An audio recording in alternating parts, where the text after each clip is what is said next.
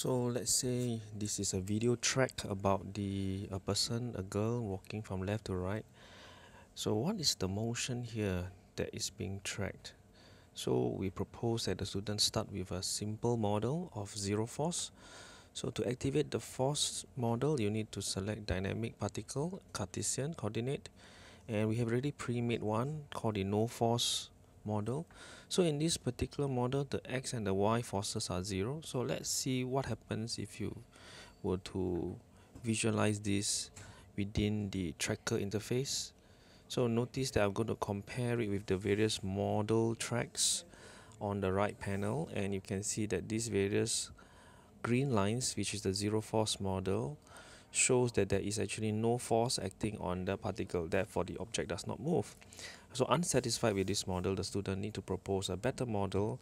So let's say it assumes that it is a constant speed model, and let's see, because I already pre-made this, so let's visualize it and see what we can see.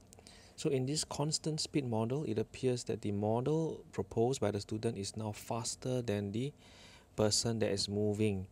So as you can see evidently on the three scientific graphs on the right, as I activate them, you can see that there is actually a great difference between the actual data in red and the model proposed by the student. So if let's say the student is continue to propose a constant acceleration model, so by doing some data analysis, the student will be able to come up with these numbers, of which now I'm going to activate the visualization, and you can see now that the model proposed as a constant acceleration is slightly a better match, but still faster than the real motion, as you can see from the graphs. So from the left panel, the real world, and the various right panels on the right to show the scientific view. So finally, having analyzed the video to a great extent, the student may be able to propose a model that will match the motion pretty well, which is using an if statement. So if time is lesser than 0.8 seconds, it is a constant acceleration motion. Beyond that, it is a uniform speed.